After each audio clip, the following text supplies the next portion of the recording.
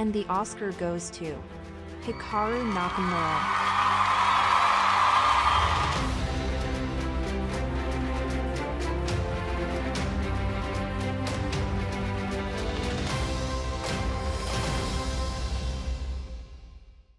Okay, here we go. So we'll start with black. Okay, so he plays G3, so I'm going to play the King's Indian defense. It is definitely a legendary opening to start with. Do I have pre-moves enabled? I probably do, right? Do I have pre-moves? Enable pre-moves, auto promote to queen. That's good. That's good. Yeah. Okay, so he plays knight c3. So now here I can play d5, just take center. But again, King's Indian is very, very solid. Now, of course, white is playing with knight c3 and e4, so it's actually 1 e4.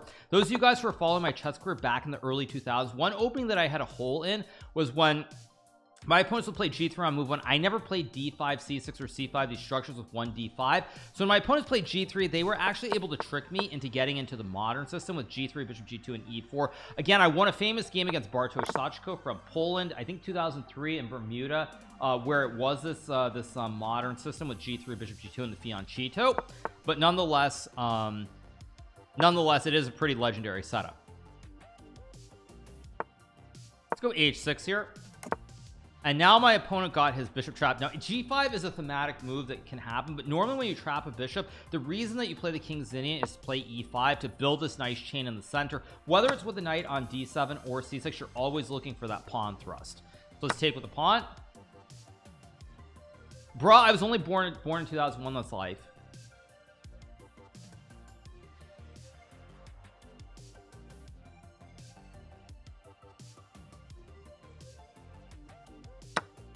So I will just take the bishop, take with the rook. This is looking pretty good so far. What's the difference between the King's Indian and the Grunfeld? Normally in the Grunfeld, what you're trying to do is play d5 and contest the center very quickly. In the King's Indian, you don't care if white gets a big center. You're trying to play d6 and push for e5 most of the time. Sometimes you play c5 and you play the Benoni-Wan Kenobi, but most of the time you're playing for d6 and e5. Most of the time. Play for fun. I am playing for fun. I'm trying to explain what I'm doing. But why is my man so slow here? I'm gonna play knight c4, attack the pawns on e3 and b2. Again, I'm happy to trade the queens here. I'd much rather queens are off the board. The Benoni-Wan Kenobi I take. I fork the rook and the queen. This game will be over very soon. I'm recording a video or something. No, this is live, you guys. This is a live stream. There's a big difference. Time to resign. Let's move on to the next game. I'll just take the pawn. I'll just try to trade off all the materials as quickly as I can here.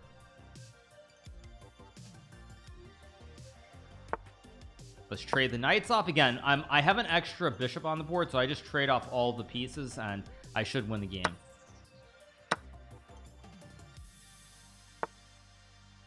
Okay, I'm happy to trade again. I don't care. I'll just keep trading off everything because I have an extra minor piece on the board here. So let's trade again. Let's go here, stop him from winning a piece, and now I have rook, bishop, knight, rook, bishop to stop the pawn from moving. No kebab, by the way, because the knight covers the critical square. Let's see what he does. Thank you so much to Sergeant Spreadham for the 24, Dodo Danches for the 10, Milky Moose for the 15, Error for the 3, Sage of Shade for the 2, and Lou Dog James for the 24. Oh no, I hung my knight. Oh man, what am I doing? Oh, such a bad blunder. Except it's not a blunder because the rook is trapped here. Rook has no good squares to go to. And of course, as you guys can tell from my username, do I get an Oscar for that acting performance with Bishop F8 or not? That's the big question. Thank you so much to G Chosi for the prime. Thank you so much to Bebub for the prime as well. Appreciate it. Yeah, and the winner is, yes, the winner is exactly needs more emotion. Right. So I just take the rook. Now I have an extra tower and the rest will be very simple. React harder. Okay, let's go king g7. Just guard the pawn, doesn't matter. I'll just premove the rest of the game because this is supposed to be a speedrun. We'll even get a classic kebab. Am I Christian? I'm not religious, you guys, sorry. I mean, I'm not a fan of religion in general. Let's play bishop e3. I take it. Now I'm just gonna create the classic right triangle checkmate in the corner here. It resigns. Let's keep going. Next game. Of course, I'm manually updating the score, so that's number 1. So at 5 I will update the score. he plays e5. So let me pull up my notepad. What are the legendaries? I have Evans Gambit. I have the Rui Lopez, the Italian. So basically I have a whole plethora of e4 e5 openings. Knight takes e5 is the Halloween Gambit, but the Halloween Gambit is not as exciting. So let's go for the Jerome. Jerome is what? Bishop c4 and bishop f7, I believe. Right, it's bishop f7 knight e5, isn't it? Okay, but also the fried, is the fried liver on here? Fried liver is not on here, or no, it is on here. So let's go for the fried liver with knight g5, of course. So we have a lot of bishop c4 lines. So I'll take fried liver time. This, by the way, is usually winning for white. They call this, of course, il figatello in classic Italiano. So this is the fried liver. Don't ask me why they call it that, but they call it that. Now king e6 was the only move to guard the knight. After king e8 I just take, and now I'm going to create the classic pyramid checkmate on f7.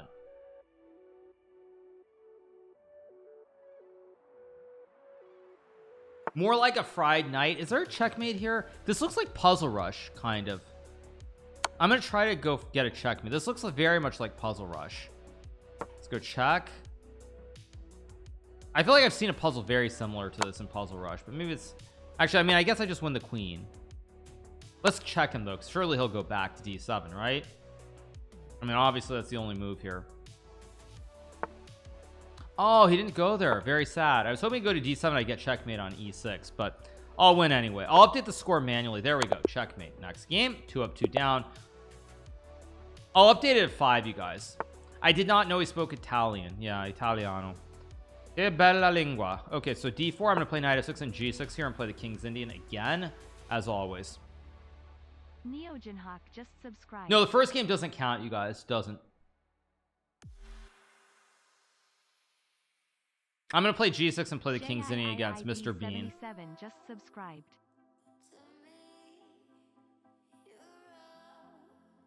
Oh, it's Il Fegatello, not Figatello. Fegatello. Actually, you are right. Yeah, it's an E, not an I. Yes, I know how to speak Italian, so that makes me gay. Thank you. That should be an auto ban. Thank you for that. Ridiculous.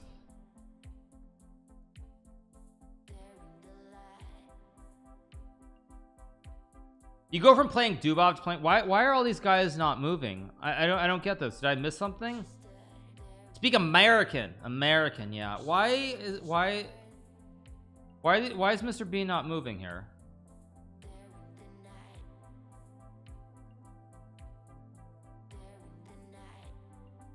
Would I collab with the famous Italian streamer Tumblr? I don't know who Tumblr is, sorry.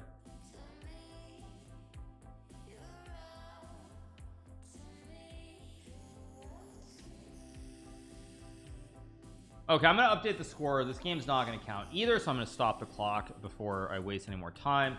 Score is gonna be 2-0, I think. So let me adjust this. Wins 2-0. There we go. Play a new game. Let's play e4. Okay, let's play knight f3. Okay, now he plays the Petrov. I don't think we have something against the Petrov. So if I'm thinking about the Petrov at a very low level, I think it's just a terrible opening, so I can take the pawn. Yeah, see, because at this level you play like XQC, you play knight e4, queen e2, and you're just going to lose the game. That's why you can't play the Petrov at a beginner level. Yeah, now I go knight c6, classic check, winning the game. Petrov, impossible opening to play at a beginner level. Impossible opening to play. Stafford Gambit you can try, but again, XQC lost probably 5 to 10 games like this, and that's just not going to get it done. Let's keep going with e4. Okay, Scandinavian is on our list for legendary openings. Now if I'm playing this with white, I'll tell you how I would play this. I would actually play this move knight f3 so I can develop very quickly on the king side, and then play knight c3 and d4. Now if he's going to try to play in the center too quickly, I will start attacking the queen with D's knights.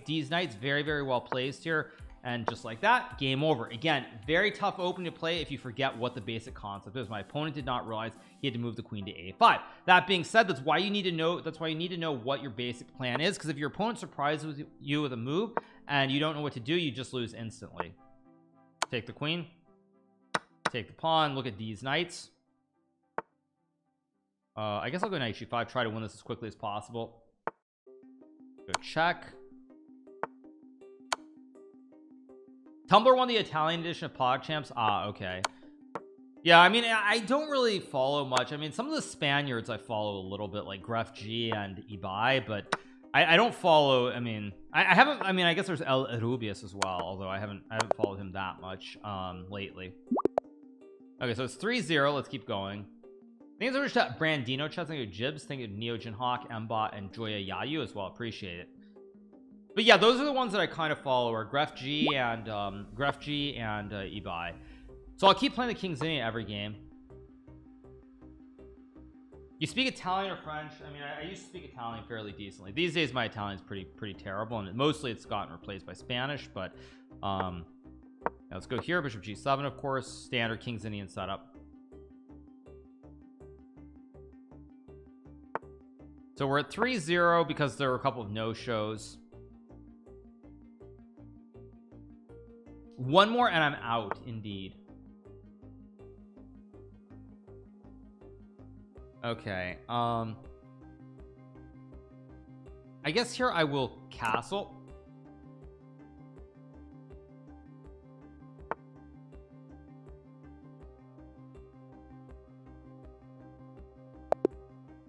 Oh, what? Did he just resign? Okay, now it's 4-0. So let's go E4. Let me adjust this. Let me adjust. I'm gonna win this game too, so let's put it at 5-0. Just save it.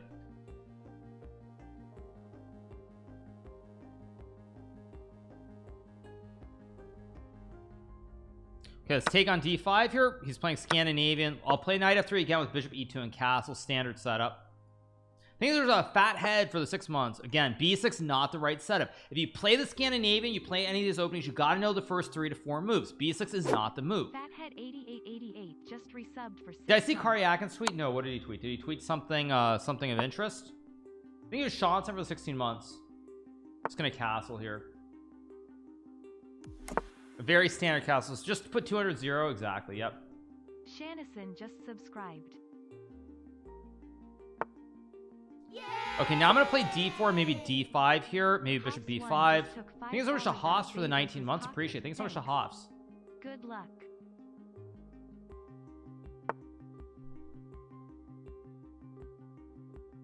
Goes knight B4. I guess I'll play rook E1 here. Pressure on the center.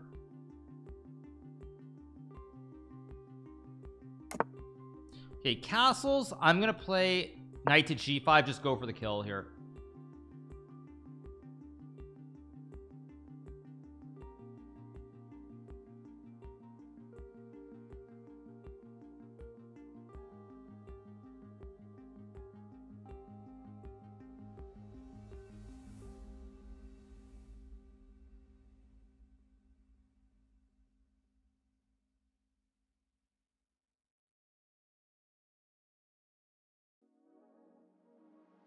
Let's see what he's gonna do here.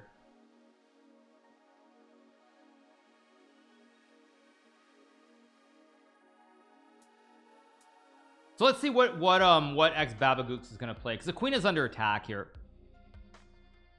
What about the disrespect? We pretty much finished that when we got close to 3,000. This will be game number 5. So resigns. Let's keep going. These early games a little bit boring. Okay, now he plays D4. So again, what do we have on the list? It's not a King's Indian. I feel like I'm just going to speed run the King's Indian. Now he plays the Trumpowski, which is an interesting opening. I still think at the beginner level against the Trumpowski, you should still play G6 takes and bishop G7. Just keep it very, very simple here, because your king is very safe in this nest with the bishop and the pawns. And what you want to do is go here, push the pawn, and open up this long scope on the diagonal. Open up the scope. So I'll go here and play F5 and open the scope right away. This castle. Now I played F5 because now you can tell, look at this great King's Indian bishop. I guess I'll just play D6 to develop the knight. Why not? Develop the knight. Now I'm really want to go like knight E4 and open it up. I can also just play A6 B5 B4. Idea to put my knight here where he can't capture, and then he gets scoped. Go here, remove the pony so I can put the jumbo horse here. Go here, knight E4 next move. Great position. That's not gonna get it done, my friend. I just take. Bro, I can't upgrade from this level, and you say it's boring. I'm just gonna go here again, continue this plan to use the scope. This is why if you do face the Trumpowski, you take, push, and open up the diagonal for the bishop. Very critical to have this open diagonal. Just take with check. Thanks. Love.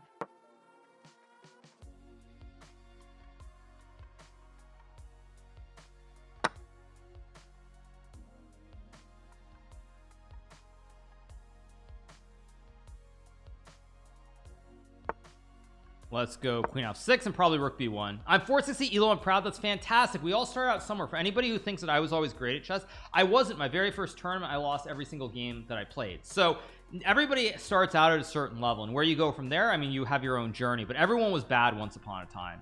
Or everyone started out at a certain level. Actually, I should be careful how I phrase that, because then that comes across like, oh, if you're 460, you're bad. Let's make a check here. Okay, now I'm just gonna go checkmate on b2 with the queen. Let's keep going. No, I was 7 years old. Let's keep playing e4. Wow, everybody is playing the Scandinavian. What is... Doesn't anybody watch an opening video on YouTube like that I've done, or Levy's done, or somebody's done? I mean, this is not how you play the Scandinavian. Why do they play d5 and then e5? I don't understand it. The answer is no to that? Apparently, yeah.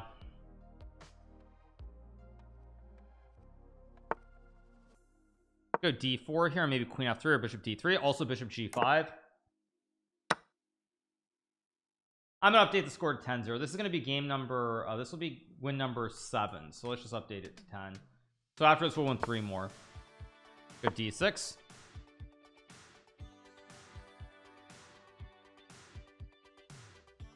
We're developing our tactics. Well, I'm roasting them because it feels like on move number 2 you should actually know the first like 2 to 3 moves, and then whatever happens, but you should know the first 2 moves. Just give up a pawn. That's the real opening. Okay.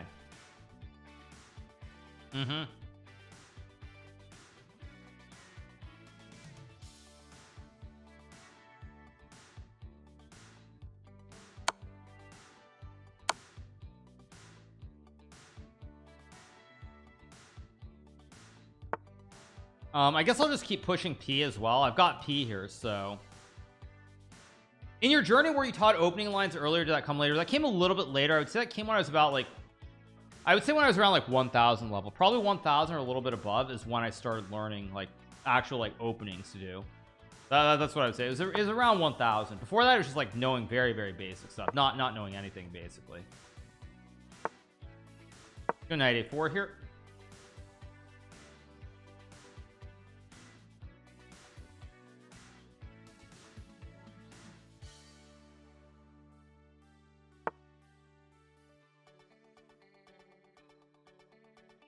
Let's just take the bishop here.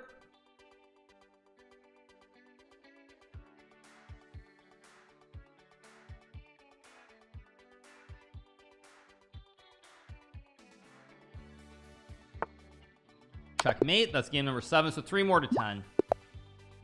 This is legendary openings at the beginner level that we're playing, but none of the games have really been close. Okay, so I will play bishop c4 again. Will we get the fried liver with knight f6?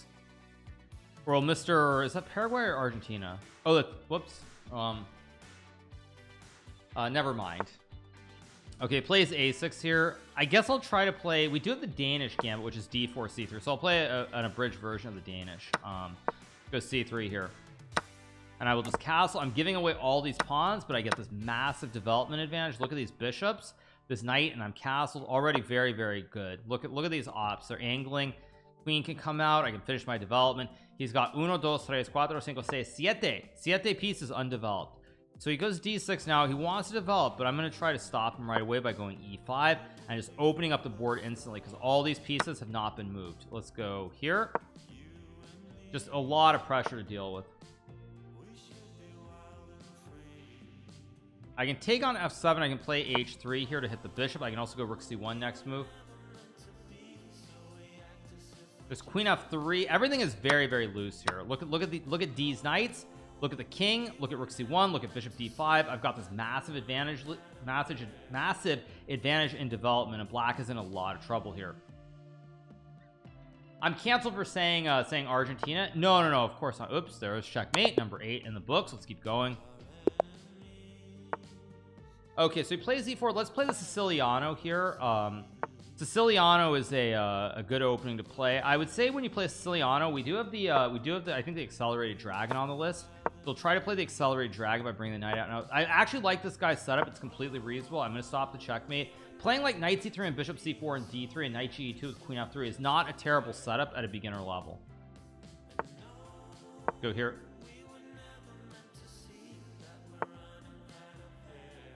There goes the pony.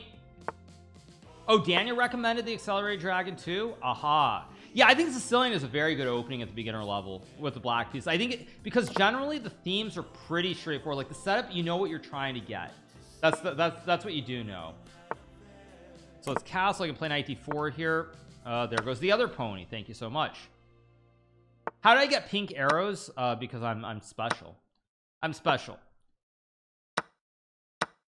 I'm up two ponies. D's knights, very, very useful. Let's go here, fork the bishop and the queen, and D's knights, just too good.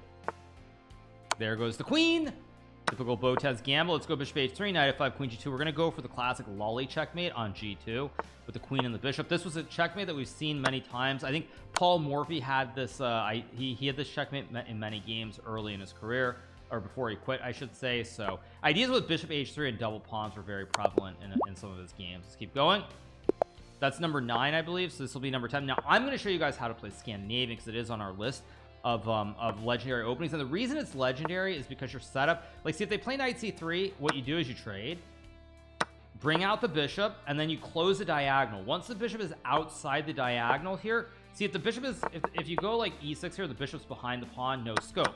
But once you bring the bishop out, now it's outside, and now you develop everything else. And with the bishop outside of this pawn, it's a great piece because of the scope that it has. So now what do? Bishop's out, pawn's out, finish the rest of my development. So let's go bishop d6 here. Now I could play queen h4, but it's not in the spirit of the theme, so let's play knight f6.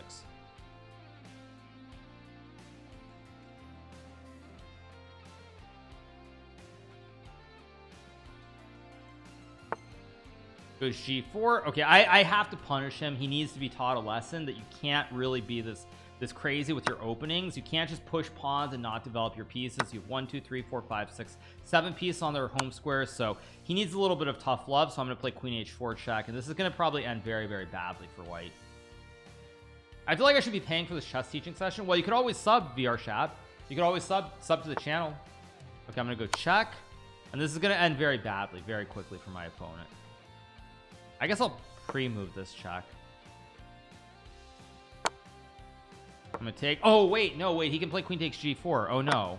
Oh, you can. I just hung the bishop, right? Oh, he missed it. He could have taken, but it was mate. Anyway, let's take the bishop.